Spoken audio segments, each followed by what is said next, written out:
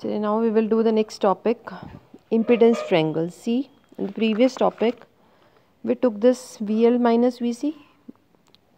Inductor में क्या करता है, वोल्टेज करंट से 90 डिग्री आगे होती है, कैपेसिटर में वोल्टेज करंट से 90 डिग्री पीछे होती है और रेजिस्टेंस में वोल्टेज और करंट सेम फेज में होते हैं.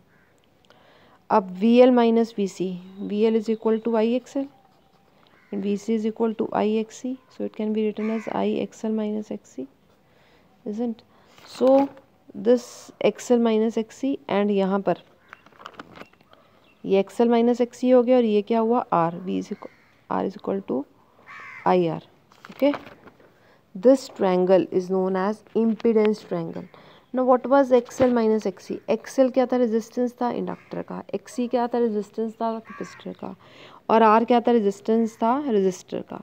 तो ये एक रेजिस्टेंस वाला ट्रायंगल बन गया और इसका नेट भी क्या आ रहा है, इन दोनों का रिजल्टेंट क्या आ रहा है, ये है ना रिजल्टेंट इनका, ये परपेंडिकुलर है, ये परपेंडिकुलर है, ये बेस है, तो ये रेजिस्टेंस हो गया. So this is resistance triangle और Z क्या है, इम्पीडेंस है, नेट इम्पीडेंस रेजिस्टेंस है. This is called as impedance triangle. 1 by Z means 1 by resistance is called as admittance. 1 by Z is called as admittance. Z के units क्या आते हैं, Z was resistance, उसके units क्या आते हैं, ओम, तो ये क्या बन जाएगा, ओम इनवर्स. तो यूनिट ऑफ एडमिटेंस क्या होंगे, ओम इनवर्स. ओम इनवर्स को आप मोहो और साइमन भी लिख सकते हो. So this was all about the impedance triangle. Thank you.